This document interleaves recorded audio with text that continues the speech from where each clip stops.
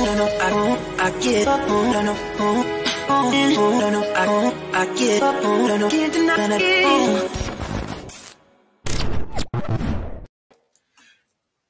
evening, everyone. Welcome to our event. My name is Zoltan A, and I welcome you all to today's online event, Startup Disrupt from Startup versus Corporate, where we will discuss about how corporate life is different from startup life and what are the challenges to both of these sectors.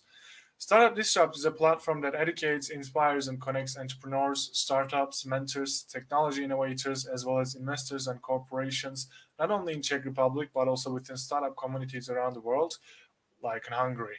And now we are on our way to becoming a global startup hub, working to make Czech Republic a global hub for innovation. To begin with, just in a nutshell, what today's streaming program looks like, we'll start with a panel discussion hosted by Zsolt Budavári-Nagy, Head of Partnership at MeOut Group, and then we will jump in on Pitch Night, where EPO Society will present their project to us in 3 minutes, and our panelists will give feedback about their startups and also their presentation.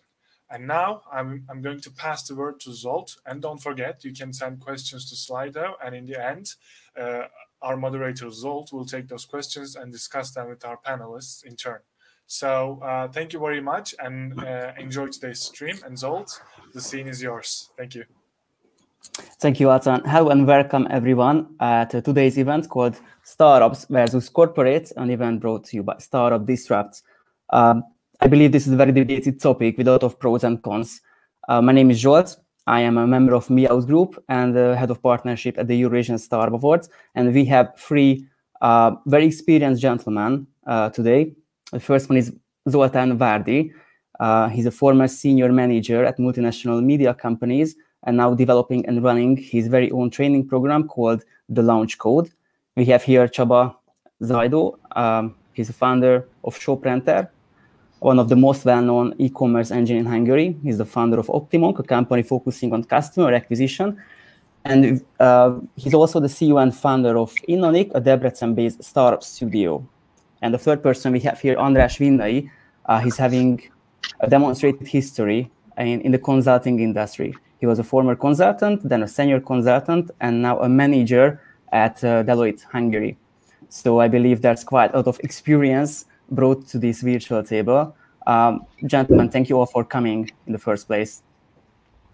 And now I would like to ask each of you to say a few things about yourself and how did you start your journey in the corporate or the startup life, if you could give us a picture of that.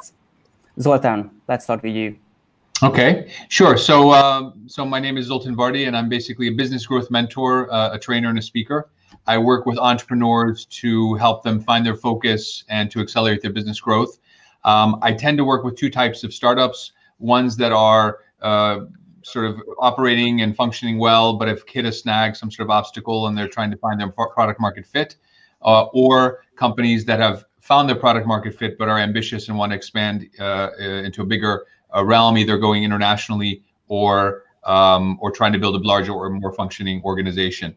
I work based on a system I developed, a business development framework called the Launch Code, which is basically a methodology that combines sort of corporate style planning with entrepreneurial execution and puts this into a 10-step guide to kind of developing and creating a successful and functioning business. It's actually built on my professional background. So I have a 30-year global career, 20 years of that spent in senior media executive positions at companies like NBC Universal, at ProSiebenSat.1 in Hungary. Here, I was formerly the CEO of TV2. But then I've also had 10 years of experience as an entrepreneur, an angel investor, and an advisor at various stages of my career. So I'm actually somewhat unique in that I've stepped into the corporate world, stepped out of it, then stepped back into it, and so on a couple of times. So I've got, I think, a good sense of the differences between these two environments. Thank you. Andras, if you could. Yes. Thank you for having me. So my name is Andras Vinnai. I'm a manager in the management consulting practice of Deloitte Hungary. I've been with the firm for 5.5 years now. My focus within consulting and management consulting is project management services and post-merger integration designs, which means that I mostly work on corporate transactions after the deal has been finalized, and work on how the future operating model will work in the future organization, and how to manage the process of such a merger.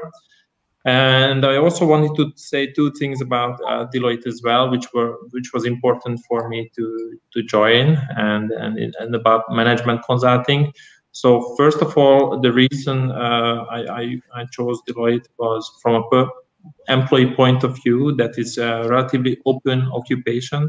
So you can get to different industries as an entry-level consultant, and get to know different projects from IT implementation, strategy, transactional project, or even cost-cutting ones. And from another perspective is the career path. Is that there is sort of a set of positions, and the set of soft skills and hard skills you need to get in order to get to a level, and it is quite obvious. So these were two driving forces for me to join such a company. Thank you. And Csaba? Hi everyone, my name is Csaba Zajdo. I am founder of Innonic. As you've heard, we are Debrecen based, and it's a startup studio. We are building multiple startups simultaneously. There's actually seven and a half brands already within the Innonic group. The bigger ones are ShopRenter, OptiMonk, Conversific, CodersRank. Well, we are already more than 100 people working all together in this group, and our annual recurring revenue is about $6 million US. Personally, myself, I've never worked at any other company except this one. I started my career in 2006.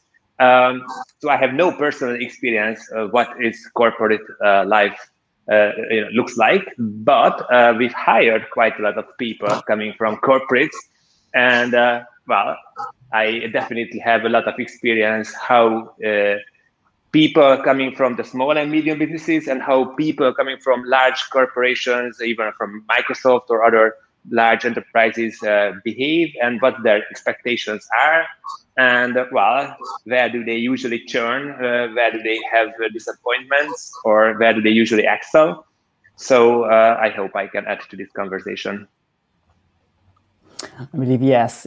All of you have quite a good of experience. I have a very general question to start it off with. Like, can you talk about how the life is in startup versus corporates? And I have this question to Zoltan as a starter, because he's been working with big corporations before, and now you're more into this entrepreneurial startup world. Like, what are the main differences that you see between them, the key elements, key points? Well, I'd say that the defining principle in corporate world versus startup world is their approach to two things, which is planning and execution. That's what differentiates the two. Corporations are very focused on planning and trying to predict the future as much as possible in all possible scenarios. And when it comes to execution, they tend to be, well, let's just say diplomatically, a bit slow in terms of bringing the ideas to life. I think with startups, it's quite the opposite. Their planning is not very important and not very focused part of the work, but execution is very much at the center of everything they do. And so it's actually the clash of these mindsets which creates, I think, the distinction between these two different worlds. And what I've discovered, and what frankly it forms the basis of the launch code and the whole concept that I've created, is how do you combine the best of these two worlds? Because corporations are very planning focused, the environment you're operating is very structured. It's somewhat predictable. It's very detail focused. It's all about trying to find that niche within that organization where you can add value. And I think there's benefits to it because you learn a lot of professional skills. You learn about collaboration. You learn about teamwork, respect for authority. So these are all the good things. On the startup side, It's very much about trying to manage constant uncertainty, in some cases managing chaos, and trying to find that path and that focus that ultimately will lead to success. And I think the positive sides of the startup environment is that you actually have an opportunity to fail, which is, I think, a good thing, and you get the chance to actually experience disappointment, which actually builds your persistence. And I think the people who are very good in that environment are generally very persistent and self-motivated. Yeah, I can absolutely agree, especially about the chaos. But what's most surprising for people coming from big enterprises is that how chaotic it is with us. We have very few rules and basically no written processes, mostly because whenever we write down a process and whenever we get used to it, usually it changes. Everything is changing all the time. We are experimenting a lot, we are pivoting a lot, and the whole the business is changing and evolving, and we are one of the main drivers of this change. And I think that's a good thing. That's how we can improve. If we would just slightly improve, make minor changes as with a corporate, we could definitely get nowhere from the ground. So we definitely look for people who are very flexible and very open to this chaos and this change. And we say, hey, here's your computer, and here are a few problems to solve, and goodbye. Well, of course, it's more complicated than that, but similar to that. I think that statement in itself, for people who are grown up and are exclusively focused in the corporate environment, is probably the scariest sentence you can say, right? Because it leaves an open plan for what to do. And that's something you have to get used to, and it's something that a lot of people can't adapt to. Yeah, they usually ask us, hey, what's the policy regarding this issue? And I say, there's none. And there's none for that either. And there's none at all either. That's usually the policy. Well, which gives you a lot of room to experiment with, and to also to do some real work. So I would also add that, sorry, it's okay. Yeah, I would also add that infrastructure may be another word to add to this conversation. That at a corporate, you usually have the infrastructure to do what you have to do. There is a process, as you mentioned. You don't have processes. Maybe at a corporate, you have defined processes which are even difficult to step out and have a different way of doing so. That's one thing, but also it gives so when an entry-level consultant joins a firm, we basically only look at the potential he has, and we give the infrastructure and the tools and maybe the methods as well, how they will be able to solve a project. So I would say this infrastructure word is very important for us as well. Mm-hmm. Thank you. Csaba, just one question back to you. Do you think there's a turning point that will come where you will have clear procedure, where you have to have this kind of standard operation? And if yes, then when would it be? Well, yeah. Actually, I was just bragging, since we have already a few larger companies which already have some processes. So like with Shoprenter, there's already more than 60, 70 people working in there. I would say that they need some processes, but definitely we try to keep it low. We try to maintain the bureaucracy as at the minimal, the lowest minimal level possible. Still, it's not always possible. With the startups, the real startups we have, with like 5 to 10 people, they definitely have no policy process or anything at all. So yeah, as you grow, you definitely need some structure. You definitely need some kind of predictability. And in that growth, you start implementing some kind of processes. And what I noticed, based on our own experience and on other people's experience as well, is that it's not like a linear process, but it's like, sometimes you overdo stuff. You read some management books and you jump in and create, I don't know, dozens of processes at once, which no one keeps. And then you feel that, hey, and in other times you feel that there's too much chaos, and you should have done this and this process or policy like a year ago. So it's I would say it's never an optimal situation. You adapt as you go. So I think what's important from what Csaba said is that actually, as a startup progresses, it moves towards more structure, right? So that's actually a natural evolution of its growth. I think the distinction here that people need to understand is that it's the depth and the level of structure, right? So, I actually fundamentally believe that planning is a really important part of a functioning, successful business. It's the extent of planning which becomes a question, right? To what level do you plan every detail, and how much do you leave open for potential? And actually, a lot of the startups that I work with, I work with startups, over a dozen startups around the world. That's a recurring theme, right? When I first start working with them, we start getting down to the details of the launch code. So what's your value proposition? What's your product offering? What's your business model? These are actually things that you have to kind of create some assumptions about and use that as a basis for moving forward. So that level of planning, I don't think is a nice to have. That's a needed to have. I think the distinction is that as you evolve the business, you have to be flexible enough to evolve your plans as well to match the feedback that you're getting. And I think that there is a big distinction between, let's say, a corporate environment where you really have strict plans and you deviate from those in a very, very unusual circumstances. In a startup environment, your plans are structured, but they give you movement and give you opportunities for adjustment. What I noticed is that in this phase, the plans are more like just wishes or goals and not real plans. I mean, our favorite saying is, that you always have a plan, but the only certain thing is that it won't go that way, which is how you plan. But if you turn out something totally different, and if you are not flexible enough, then you will definitely hit the wall sooner or later. But I think, sorry, Andras. Okay. But I'm sorry, just real quick. I think to that point, Csaba, I think you do have to have something to measure your progress against, right? So maybe the plan isn't how you expected it, but at least you know what your basis for comparison was compared to that where you ended up. Yeah.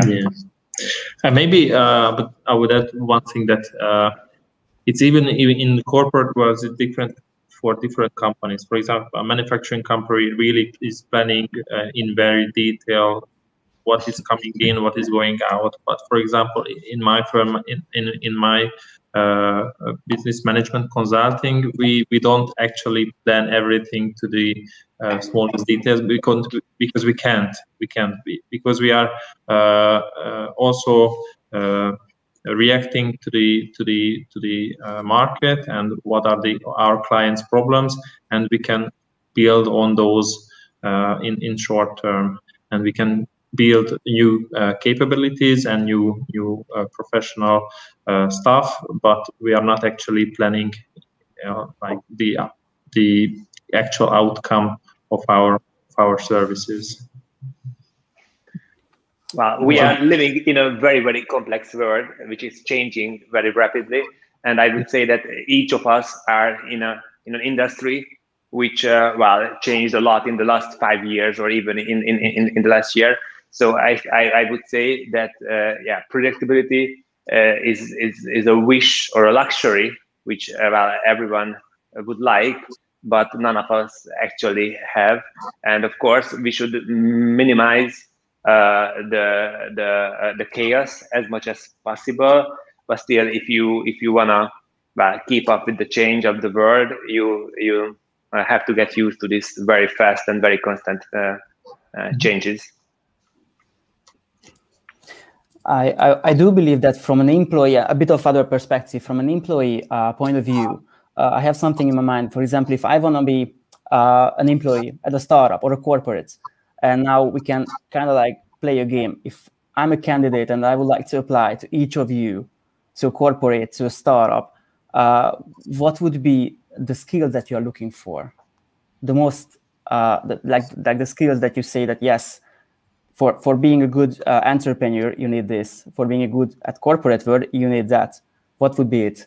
Andras, for example, I'm very curious. Okay, so in our processes we are really looking for potential, how a candidate solves a problem. So we even during interviews we give these small cases to the candidates, and we look how they think and how they try to approach that specific problem.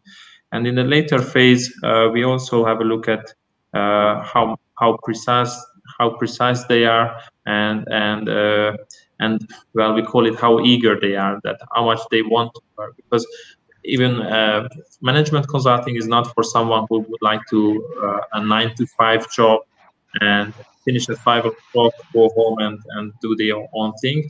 You really have to own the project, own the topic you are working on, so that you put the extra hours in it if needed. And I think this part is kind of similar to startup requirements. What other corporations may look, they more just look at your capabilities if you can solve the actual process or part of the process that you are hired to do so, and you are very much asked to for a specific part of the process. So not the whole picture, but the big picture. That's how what I think. Do you think, guys? I can jump in. I think that, you know, if I look at this as a question of, okay, so how are you successful in that business environment? I think the single most important quality of success in startup is agility, the ability to react to situations and to find solutions as things come up. I think that's probably the most important. I think a close second is persistence. So the ability to stick with it, to break through walls, to overcome disappointments, and to constantly find new energy and new willingness to try new things. I think on the corporate environment, the ability to focus and to plan, I think, is a very important part of the thing, and to identify where you focus your time and energy, and I think there the ability to collaborate with others is extremely important, because you are in an environment where you're dependent on a lot of different people to take part in the ultimate result of what you deliver. So for that reason, I think the ability to collaborate is very important. Having said this, I think all of these skills are important in business in general. It's just a matter of degree of focus or degree of importance. Just one second. Zoltan, if I would be a founder and ask for your help, what would you look for me? More like I should be a visionary type of person, or an execution focus one, or a mixture, or what is the, like, what would be the thing that you look for most for founders? There are archetypes of founders, right? The guys they write books about are the visionaries, right? So there's Steve Jobs and Elon Musk and Bill Gates and like, but those people are probably one in a million, 1 in 100 million. So it's difficult to build a model around that. I think that ultimately success in entrepreneurship comes down to execution. Every single person has an idea. And I would argue that ultimately the idea is probably 5% of the success. The other 95% is actually executing. And so I think if I had to choose between a visionary and an execution focused person, I would rather choose the person who will go through a brick wall to execute than somebody who wants to change the world, because the first one is like hitting the lottery. Yeah, in every generation there's a Steve Jobs, but for every Steve Jobs there should be a million other people who just get shit done. I think that's really the most important quality, I think, of an entrepreneur. I don't know, Csaba, what do you think? I think that there's a very big difference working in startups, whether you are a founder or one of the first employees, for example. I mean, as a founder, I think you need to have a very unique mix of skills to actually succeed.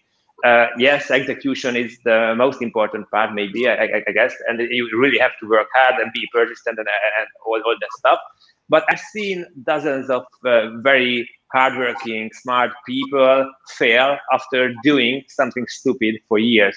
I mean, you really have to, you really need the skill to often step back and have the self-evaluation, have the humility to admit to yourself at least that, hey, all right, I've been doing this shit for, I don't know, 2 months, 3 months, and still there's no traction. It is really what I should be doing. And you need to have the courage often to change course, even to turn like 180 degrees back and go back to where you've started. And that's a very difficult part. And I often see that there are some people, some founders with the strategic sense, as Zoltan said, who, you know, the Steve Jobs, all right, who have the vision, the strategic, the high level concept. And there are often people who are hardworking and smart and very good at execution. But I think that if you really want to build a successful startup, you need a combination of both. Of course, if you have such a founder, if there's at least a few very strategic-minded people on the team, then as a new colleague, well, usually it can be enough to have the right mindset, to have the growth mindset, to have the flexibility, the agility, and well, to also have the speed to attack each new problem every day with the same enthusiasm you had yesterday, and accept that many of these well, projects of yours will actually fail, and there will be a lot of setbacks, and there will be a lot of problems. But well, figuring it out each day, it's your main job, and it's a never-ending process, I would say. Yeah. And I think just to what Csaba said, that's the agility I was talking about before, right? The ability to change motion, change direction in the middle of motion because you realize that things aren't necessarily going in the direction. The ability to recognize that is an important quality. Yeah, I really love the metaphor when, you know, building a startup is like jumping out of a plane and assembling the plane while you are still falling down. And then the parachute, yeah. The parachute. Oh yeah. Whatever. Yeah, but I like that one a lot as well. It's very true. Mm-hmm. It's very true. I do have the question, like, if I'm a young individual starting my career off, what should I focus on? If I, for example, I want to be like a consultant, or I want to run my startup, and I would start with Andras, with you, like, what would the most essential skill I would have to practice if I want to be great at that job? Mm-hmm. Or I do have also the question, sorry, that if I'm about to change my career, I'm in my mid-30s, 40s, for example, and I want to change from entrepreneur to more corporate lifestyle, or vice versa, what would be your suggestions? Well, as I said, we really look at the potential and the eagerness that someone would like to learn about industries, about projects, and about different tools. What a large management consulting firm can give you is you get flooded with knowledges and with methodologies which you can use to solve the problems that you are given at the client side. So if you can learn by yourself, and you like to also research on different topics and different problems, then you can be very successful at management consulting. And once you get the skills, you can get promoted, of course. It's usually, I don't know, in 2 or 3 years, you can get promoted to the next level and the next level until... Sorry. Yeah, and once you also bring the revenues that you are expected to bring, then you can exceed to partnership and get a part of the company as well. And once you would like to change this, the huge company can give you options as well. So first option, you go and find yourself a job.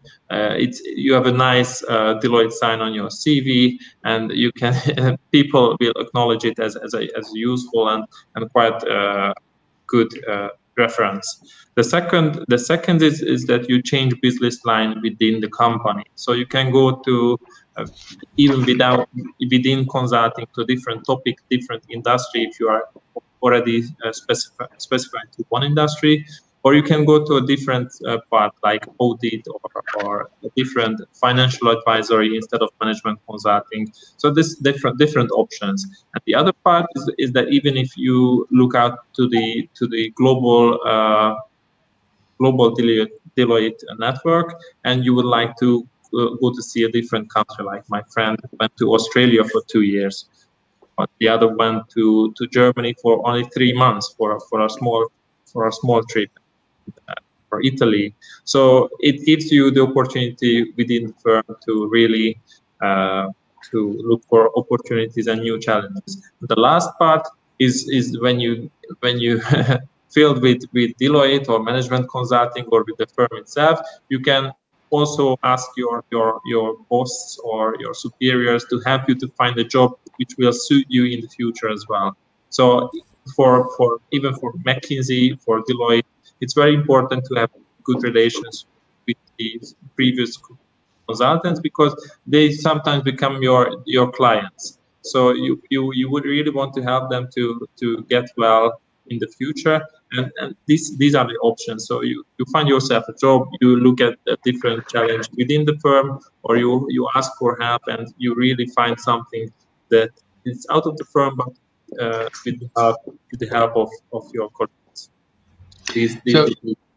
So I believe the question was, what sort of path would you recommend, or what would be the path for startup versus corporate? Is that right? Yes. Okay. Yes, so, if I'm like a starter of my career, yeah. So if you're starting your career, look, I think that the path you choose is going to depend heavily on your relationship to risk and uncertainty. If you're somebody who is comfortable with risk and uncertainty as just a part of life, then I think you're going to be more comfortable in an entrepreneurial environment. If you're very averse to risk and uncertainty, then you're going to be more comfortable in a corporate environment. And I think that in itself is maybe a bit of a personality characteristic, or it's, what you've seen in your family and your model, right? So there's a reason why a lot of entrepreneurs come from entrepreneurial families, because they were built up in this sort of, environment of risk and uncertainty. As to which path you follow, I actually think everyone would benefit from doing 2-3 years in a corporate environment. Maybe that's heresy for somebody like Csaba, who's never worked in a corporate environment.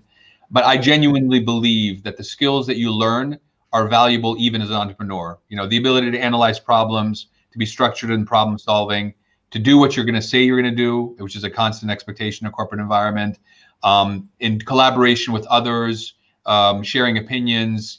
There's a lot of stuff. And I immediately, when I'm interviewing somebody for a job, I immediately know after about 10 minutes whether they've ever worked in a structured environment, just from the way that they answer questions. It's very clear to me. So I would say if somebody's starting out, I would definitely recommend you do your 2 years at Unilever or Deloitte or wherever, just to get that foundational experience in your career.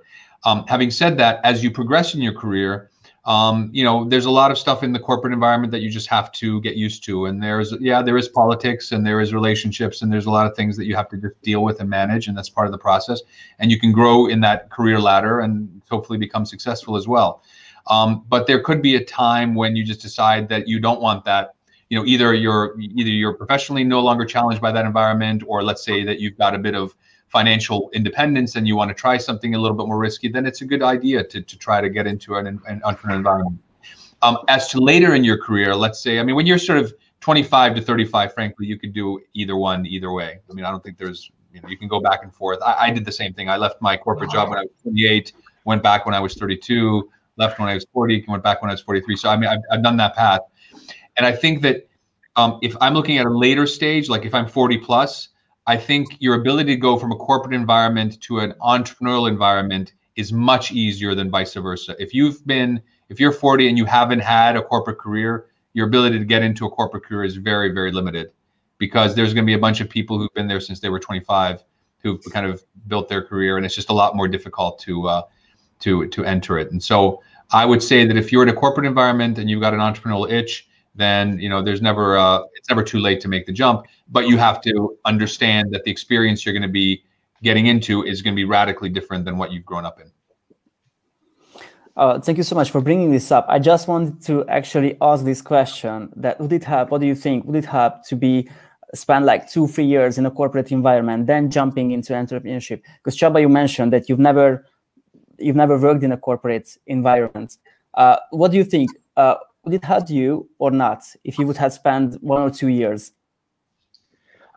Believe it or not, I totally agree with Zoltan, what he's saying.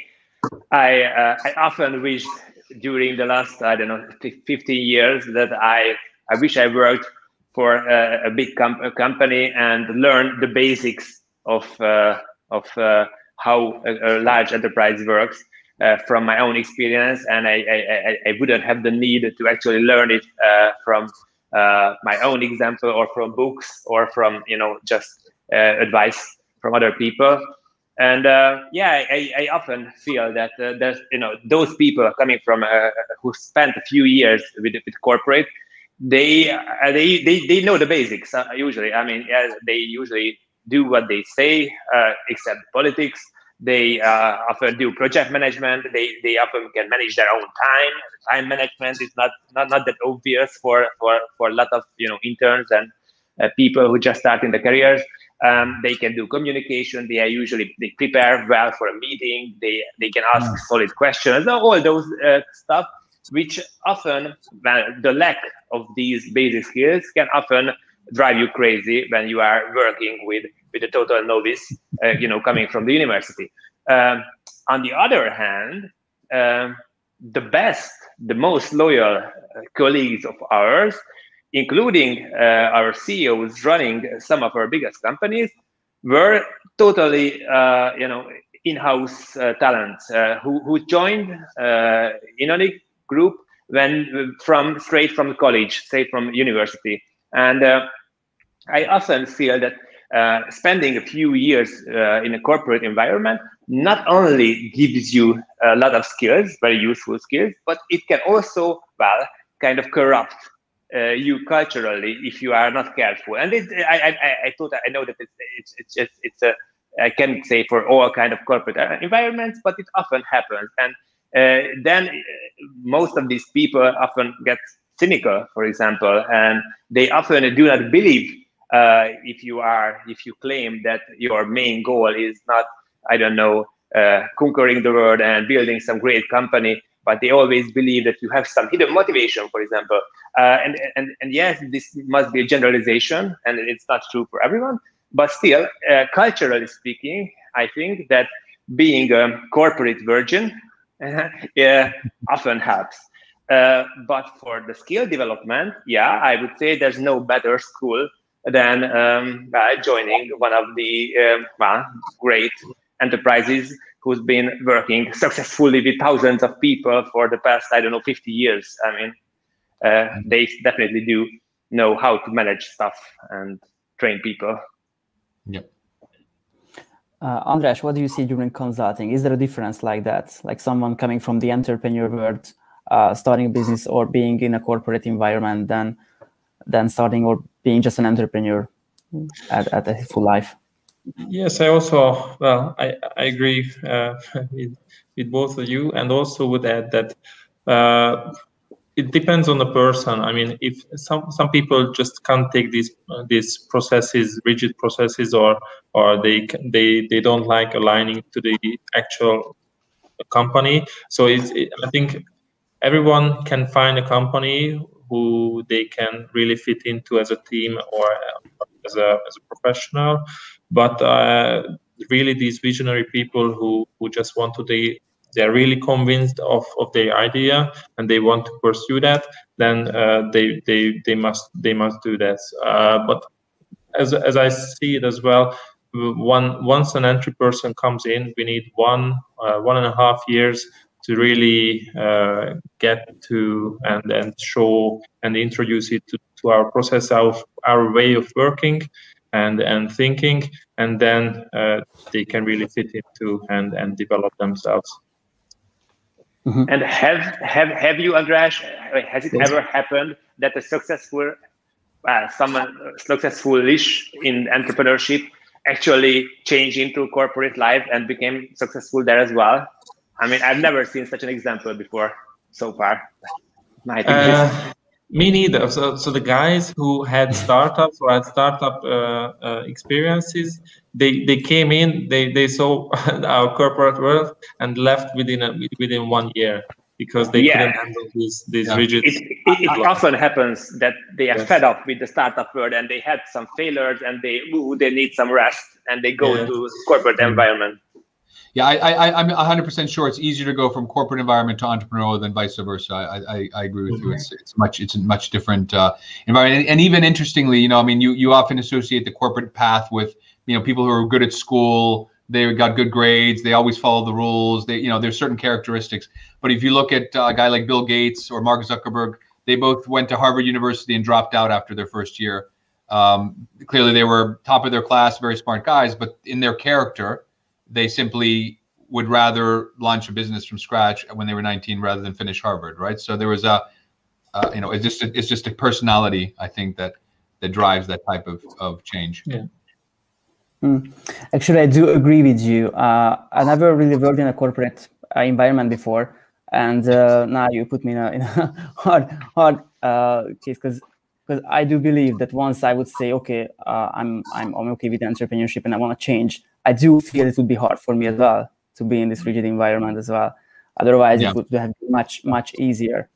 Do you see any differences? Because we are talking about, I mean, we're all in Hungary based, and we're working with Hungarian companies. You Zoltan work with international companies as well. Do you see any differences between corporate and startup in Hungary versus global, other countries, Western countries, Eastern countries?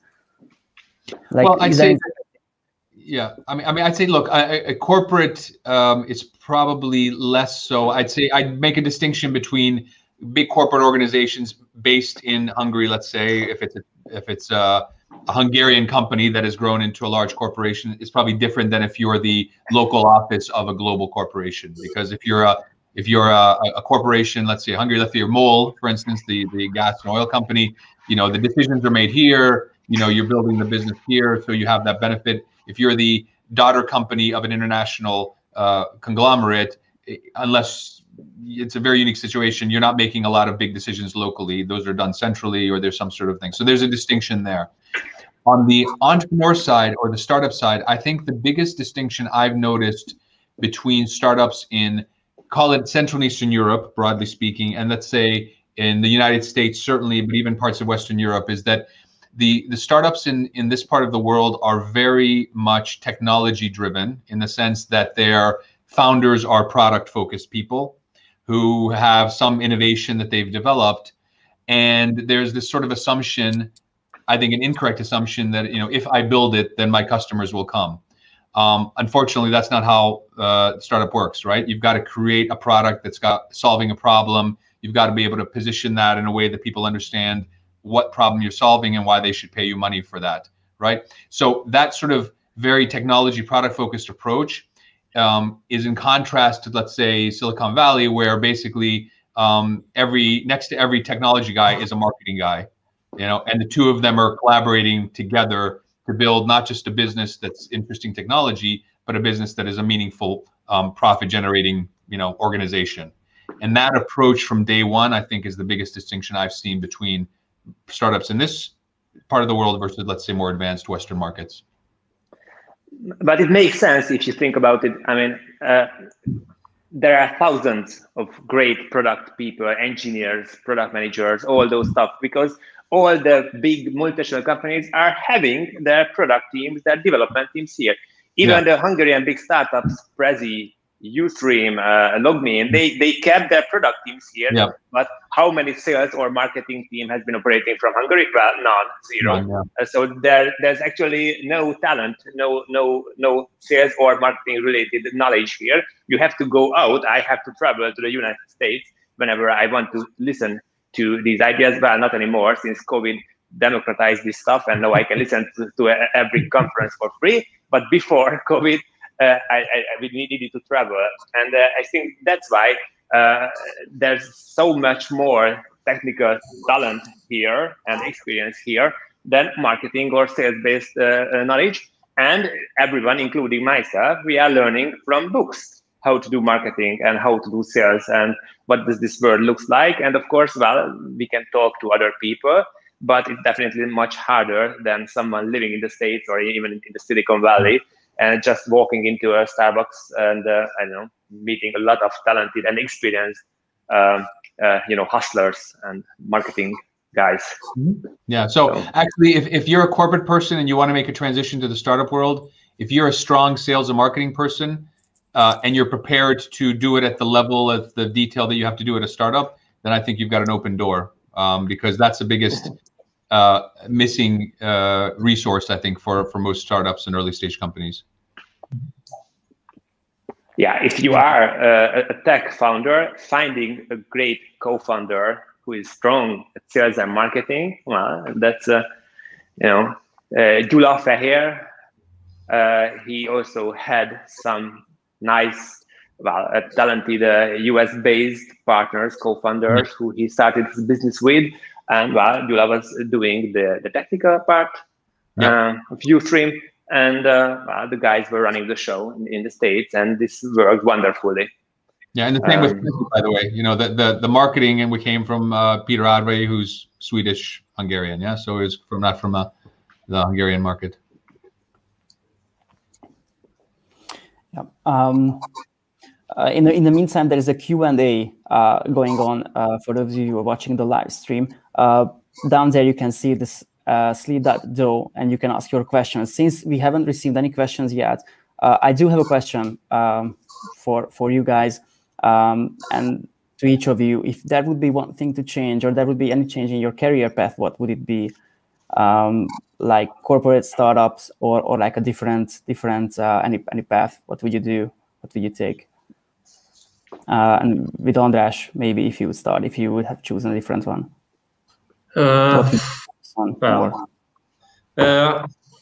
Now you make me interested in startups. No, you are welcome. We discussed it, I'm also I'm an open-minded guy. I also like new challenges, but I wouldn't change much until now. So I'm very happy with where I am at the moment, and I've been lucky as well during my career at Deloitte. What I would think is agility that I would change a bit in the corporate world, which we have already talked about, and Zoltan also mentioned that people who like agility and who like to take more risks, they are willing to do more startup and this sort of entrepreneurship. And I feel that I have some. I'm also looking for a bit more risk and a bit more challenges at the moment. Not at the moment, but I might look in the future. So this is an option for me. But until now, I'm very happy that I really feel that what we also talked about, that I have the base and the basic structuring and knowledge that will help me in whatever I do in the future. Thank you. So yeah, I mean, I probably have the benefit, I think, probably being the oldest guy in the room here, the virtual room. I think that if I look back at my career, which is, basically almost 30 years now I've been in business, I think that the path that I chose is something that I'm comfortable with. It's difficult to say, should I do something differently? For me, personally, I had a bit of an unusual situation that I was born and raised in the United States and went to university there. And then it wasn't until after university that I moved to Budapest. Obviously, I have a Hungarian background culturally and through my parents, but I was born and raised in the States. And so in that sense, I could have stayed in the United States and built my career there. I chose not to, and I ended up building an international career in Budapest and London and Germany. And so I think that could have been a different path for me to take, but I'm very comfortable with the one that I've chosen. I think that right now, as I look at the work I'm doing now, really supporting early stage companies and trying to strengthen their go-to-market strategy and their organizational productivity, that a lot of the experiences I gained from that corporate environment are very relevant. And perhaps what makes me a little bit unique in that is that a lot of people with my background don't have the patience and the focus to start working with such early stage companies. I actually enjoy it very much because I can see the immediate impact that I can have on their development, and I think that in itself is a very valuable part of what I do today, and I'm hoping I'll be doing it for a while. Well, Zoltan, I wanted to ask you how much money have you spent so far on your pronunciation coach? Because I spent a lot and my pronunciation still sucks. But no, I understand your trick. There's my kindergarten teacher, so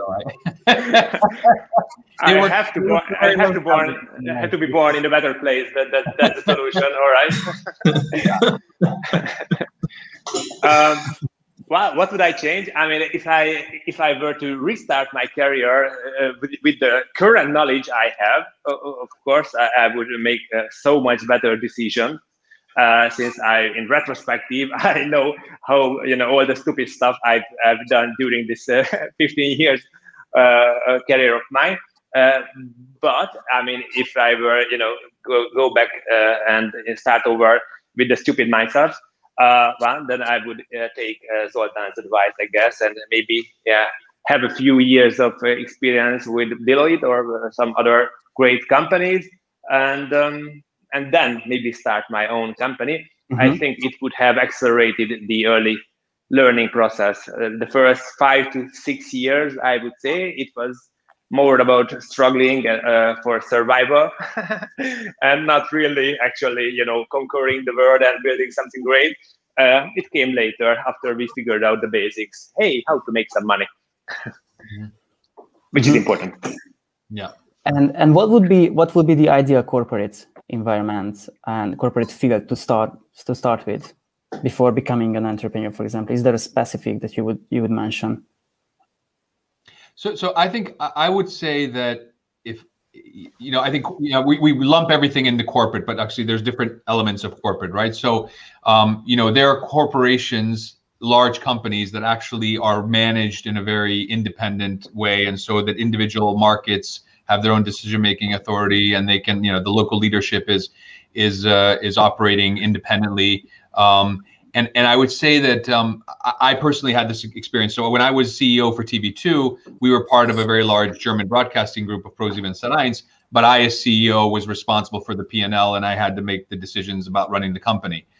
Then years later, I went to work for NBC Universal in London, where I was sucked into the matrix, right, which is basically all of these dotted lines for people working in parts of the world, and everybody has 4 bosses, and nobody knows actually who makes a decision. Everybody has got an opinion, but nobody's got the decision-making authority. So I think those two sort of worlds are both corporate, but they're very different. And so what I would very much encourage people who are looking at that as a career is to find a company where you're actually working for a situation where you can impact your decisions and you can implement your decisions, because that's what you're actually going to learn a lot from, right? I think that people who get sucked into that matrix early in their careers, they're sort of like caged. This is going to sound horrible, I don't know, but they're like kind of caged animals, right? So they think they're free. They're like the tigers in the zoo, where they've got these fake mountains and water, but they're actually behind a cage, right? So they think they're free, but actually they're not doing very much because they're part of this matrix. So I would encourage very much people to look for those type of situations. And obviously you can't necessarily make that decision from day one, but you'd look for those opportunities. And if you are within a corporate environment, I would also very much encourage people to find a mentor as early as possible, somebody that you can learn from and somebody who will help guide you. Because that's also huge. I've benefited tremendously from having very good mentors who helped me as I grew through my career in a corporate environment. So those are the 2 things I would say. Mm-hmm. We've been talking about corporate startups, but I might believe there's a kind of middle way as well. Like we haven't touched upon SMEs, and I'm talking about like small, medium-sized enterprises, companies with let's say employees between 10 and 50. So would it be ideal to start in an SME, or what are in that matter the key differences, if you touch upon that? I would say it depends on the company itself. I mean, I know quite a lot of very bad small and medium business leaders who I wouldn't work for any money. But I also know some very good ones, decent ones. So I think it's really based on the company and your choice. Even with startups, most startups, I would say they try to create an environment where you can actually excel. And there are better companies who do it better, and there are worse companies. If there's one company which I see from the outside who's really good at it, even though they've grown a lot, is Netflix. Netflix, they seem to be able from the outside. I haven't worked there, as you know, but from the outside, they seem to find the right balance between growing exponentially and also maintaining this startup agility and culture and the freedom to be an entrepreneur within the big company. And I love learning from all these great startups, not only from Netflix but from Amazon and the rest. But if I were to read any of the listeners a book, I would definitely read the book of Reid Hoffman, who wrote about the Netflix culture, and it's a great read, I think. What I would add to these is just to make sure that you enjoy the work that you're doing and that you feel somewhat special, or it might be a very small reason because you think that this is the best company in the region, in the country, or in this specific product or service that you are doing. But if you really believe in the mission and the product that you are selling, then you will have the energy and the courage to succeed at the end, wherever you are. So I think that's just common life lesson, but you really have to like what you do. Yeah, agree completely. Right, we do have still just 1 or 2 minutes from this panel discussion. And so far, there's no question from the audience, and we touched upon a lot of things. I don't know if there's anything that you would like to add to this topic, guys. Anything that we maybe missed, or anything that you think would be very useful, or very handy to touch upon, to add to this. I would like just to share my favorite quote on the wall. I mean, we have quite a lot of quotes, motivational stuff, and educational stuff in our office. And my favorite one is that I'm constantly surprised how stupid I was 2 weeks ago. And the average business leader. And I think it's very true. I mean, I'm always surprised, how stupid I was 2 weeks or 2 months or 2 years ago. And I always think that I'm so fucking clever in this right moment, but it always turns out that it was not the case in retrospective. So I guess that having the humility to know that whatever you think right now is definitely not the best way, and always be very open-minded to listen to other people and to learn. And to force yourself to learn, even in those fields which you think that you are good at. I think that skill would be very, very useful, whether you are in a startup or in a corporate environment. And the world is changing very rapidly from what I can see. So even there I'm sure there are quite a lot of skills that are very useful right now. In 10 years, it will change, and I think that you need to be prepared, and you have to go for the long run. And there's this book called The Infinite Game from Simon Sinek. I highly recommend reading that one as well. He has some very good points about not just concentrating on the very short term, but actually planning ahead for 30 years and seeing what to do based on that. Yeah, a very idealistic person. I love him too as well. Great final quote. Time is up, guys. I think we touched upon a lot of great thoughts, and thank you so much, Zoltan, Csaba, and Andras for being here and sharing your ideas and thoughts about this topic. And now we will have a pitching session, so I will give back the words to Atahan. Thank you so much again. Okay, so I'll be signing off now then, as discussed. Well, I'd like to thank all of you for a great discussion. It was really great and insightful. We now have the pitch night, and Pamela from ePod Society will present their startup. They will have 3 minutes for their presentation. And after that, I really would like our speakers to give them feedback about their startups, about our presentation, and other things that they might want to add. So, Pamela, the scene is yours.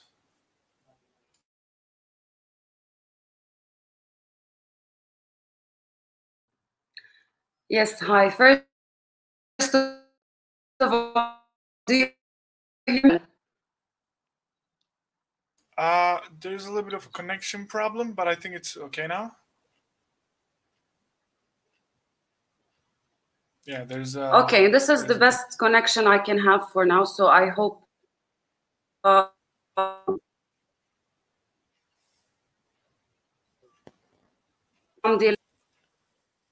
okay. A little bit better right now, I guess, so we can start.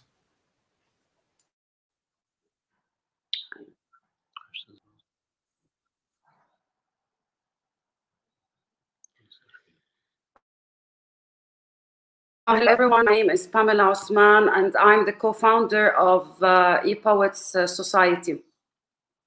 Actually, our started 1 year ago. My co-founder, Ralph, who is a writer, failed to self-publish his Arabic books on international platforms. And that is due to the complexity and the complication of the converting Arabic files into ebooks. And as you know, the Arabic language is read and written from right to left, and the shape of the letter changed depending on the placement of the letter in the word, which makes this conversion process complicated, and not so many softwares can properly read this conversion. So since then, we understood that why there is only 1% of Arabic ebooks on all the international e-libraries. And despite the fact that there is 1 billion Arabic reader in the world, which is basically a huge potential market. And we were convinced that converting Arabic files into ebooks is hard and time-consuming, and a process that needs continuous updates.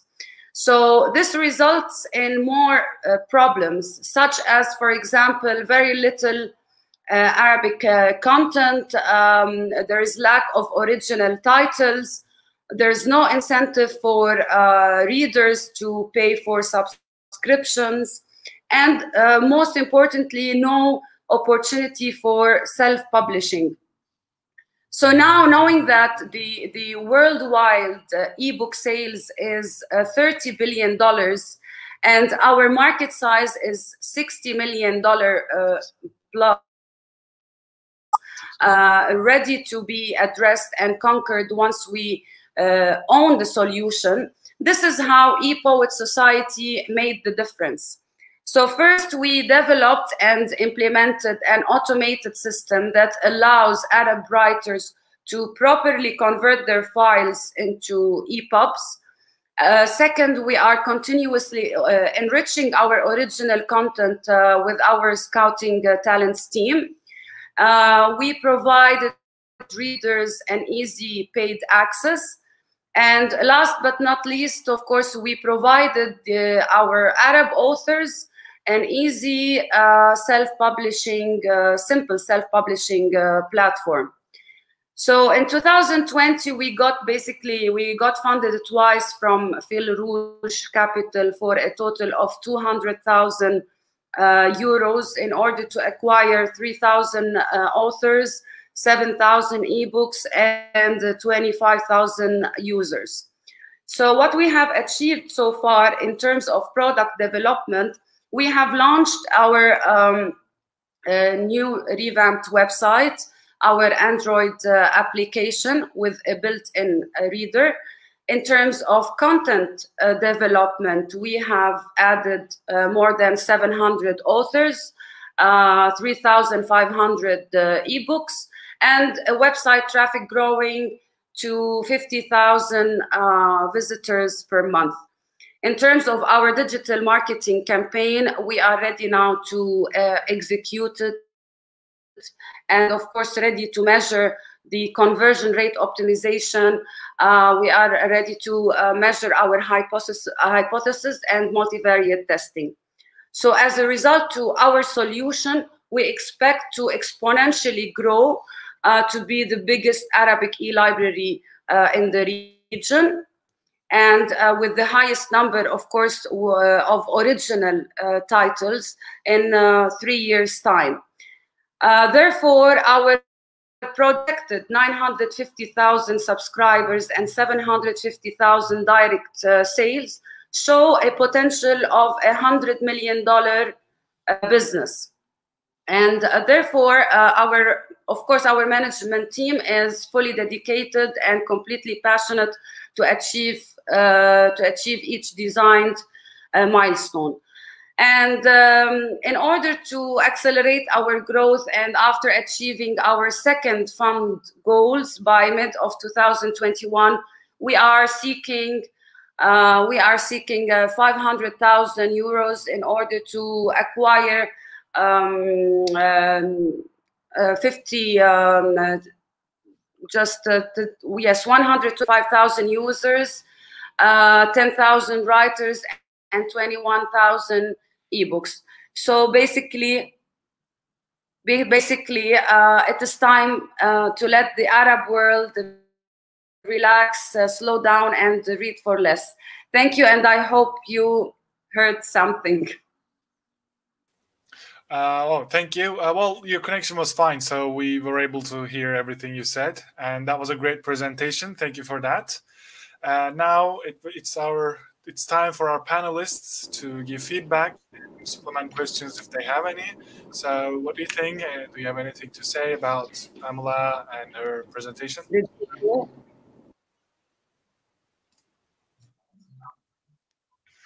All right, I guess. So can you hear me? All right. So the question is that so it's a library, right? So do you sell books or do you rent books? So what's the business model? Maybe you've told us, just I haven't understood this one. So how do you actually make money with this library? Yes, for the moment we are selling Arabic ebooks, direct sales. In the near future, in the upcoming months, we are planning to switch to subscription model. Mm-hmm. All right, so just for our Arabic content. All right, and how do you get the customers? So what's the, do you have the acquisition channel? I'm just wondering. I mean, it's very hard to compete in the book industry with Amazon and the like. I mean e-commerce kind of myself. So yes, so basically this is the reason why the conversion process of Arabic books and Arabic files needs continuous updates on Amazon, because of the nature of the language and the nature of the, we write from right to left, so the character, the letters change their form in the sentence or in the, depending on the placement of that letter in the word.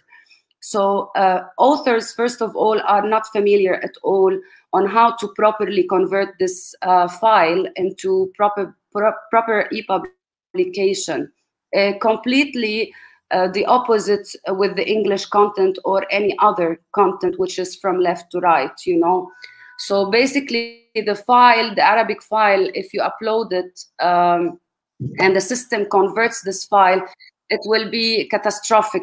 You won't be able to read it properly. So In terms of self-publishing, we are the only self-publishing platform in the MENA region, Middle East and North Africa, for the Arabic authors.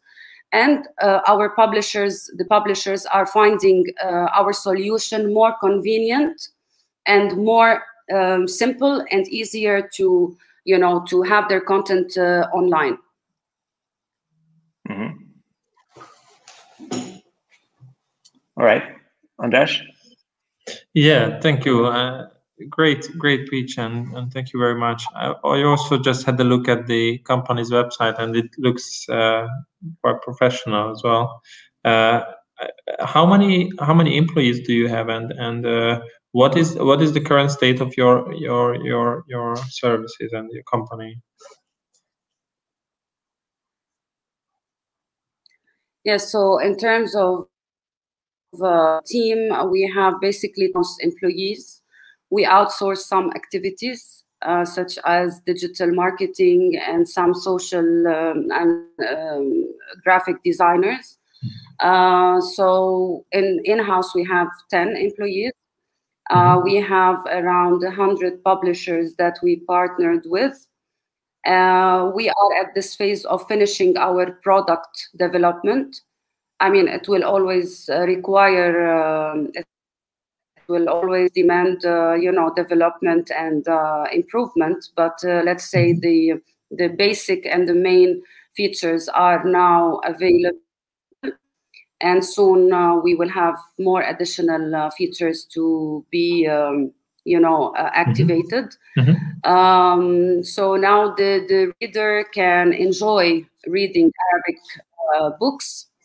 And we have our, this is also one of our competitive advantage, original content that we aim at increasing.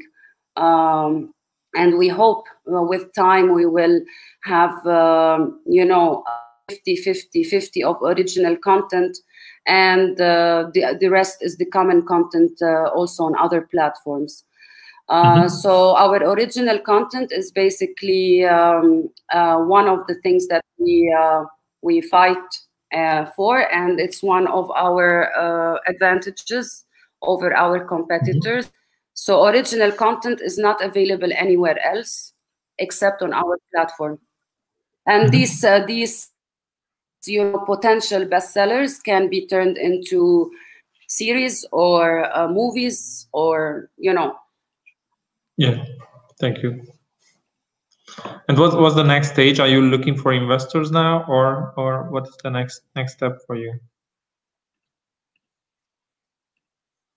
Yes, actually, we are planning to fundraise, let's say mid of April, May, something like that. Yes, and we started. Now we are starting to implement our digital advertising campaign. So we have to measure, evaluate the result, especially the conversion rate. And after that, based on those results, we will be more accurate in our funding requests. Well, thank you for your questions. I think, is there any other things that you would like to mention or ask to Pamela? Well, I checked your website, and it looks decent enough, right? It's true, so it's very nice, and it seems to be working fine from the user perspective. But of course, I haven't placed an order yet. Thank you. My Arabic skills are rather poor. Yes, we have also the trailers. So for our original content, we do a trailer for the potential, for the potential novels that have, that might really sell. So we do this trailer or 1 minute video, a brief or synopsis of the novel. So, all right. So you're turning into a publishing company, as I understand, right? So from digitalization to rather publishing once you have the okay. All right, yeah, that's an interesting business, and there's a lot of different opportunities to grow. Well, well, thank you for your feedbacks, and it was really great to hear about Pamela's startup and what they're trying to achieve. In my opinion, I think it's a really good thing as well. Thank you. And I would like to thank you for the great pitch and wish you all the best in continuing your business. Good luck, Pamela. Thank you all so much. Well, here we are at the end of tonight's stream. I want to thank all of you so much for taking time to spend tonight with us. And big thanks to our panelists, Andras, Csaba, Zoltan, and Zsolt, and also Pamela for her pitch. And thank you so much, you guys, for taking time and also for your weaves on corporate scheme and startup scheme and your sharing your experiences with us. We also thank all of you who watched today's stream and gave us your time, as well as our partners, EuroAsian Startup Awards, MeOut Group, and Startup Grant Budapest for their contributions. At the same time, I would like to invite you all to our events in UK, which is going to happen 2 days from now, and you can already register on our site. And we are looking forward to seeing you there. And for the whole Disrupt family, I wish you a pleasant rest of evening and good night.